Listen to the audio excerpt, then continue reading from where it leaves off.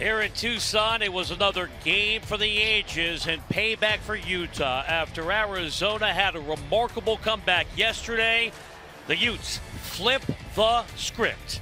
They rallied from a 7-1 deficit to edge Arizona 13-11 thanks to a 2-run homer in the 7th inning by the Tucson native Ellessa Bonstrom, as Utah revealed their tenacity and resolve throughout the game.